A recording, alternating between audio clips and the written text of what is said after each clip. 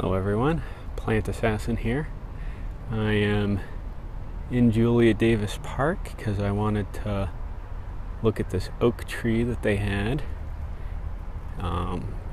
If you are like me, you keep a large list of plants that are potentials for looking at for growing in your area.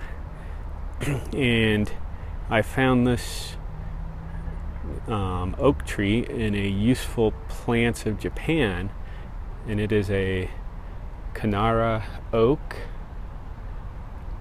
and it's native to Japan, parts of China, and parts of Korea. So the acorns are listed as being edible, which was my main interest in it, and it was also hardy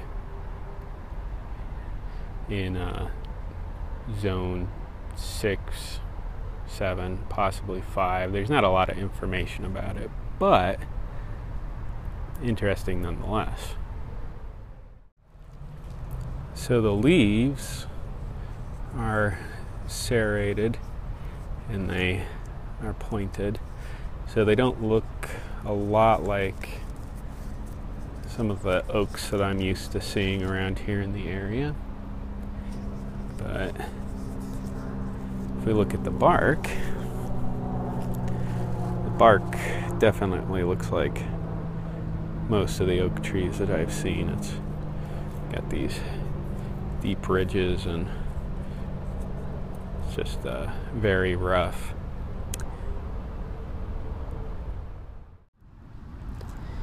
Alright, so one thing that I've seen online is that some people say that the Konara Oak and the sawtooth oak are the same, but other people say they're related.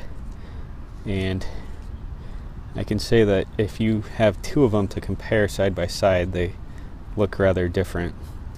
And so this is a sawtooth oak leaf, so you can see that that's why they call it a sawtooth oak. It looks like a kind of a saw blade from a handsaw. And then here's the Konara Oak. So the sawtooth blade oak is about twice the size of the Konara Oak leaf. So, and these are not, I didn't go and get like the smallest leaf off this tree and the biggest leaf, and these are representative of the leaves that are on the tree, and the trees are both about the same age. So anyway, Konara Oak, sawtooth oak. Based on how it looked, I was almost beginning to question whether or not it actually was an oak, but I searched the limbs that were down lower, and there are two little acorns here, so it is an oak tree. So based on the fact that I found acorns on the tree, I searched around the entire tree for about a 20-foot radius. I found plenty of evidence of old acorns, so I'm pretty sure I've got the right tree. And tons of Kentucky coffee tree seeds. So somehow they just wind up all over this park. But I doubt that those acorns will ripen this year. They were way too small. And these definitely are from last year. So most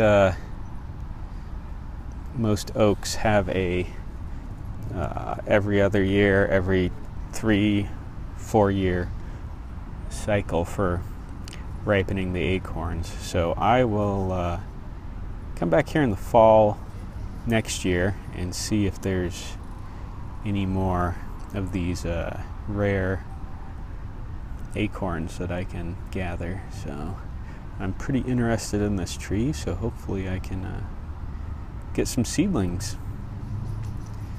Plant Assassin, if you found this video informative, please like and subscribe.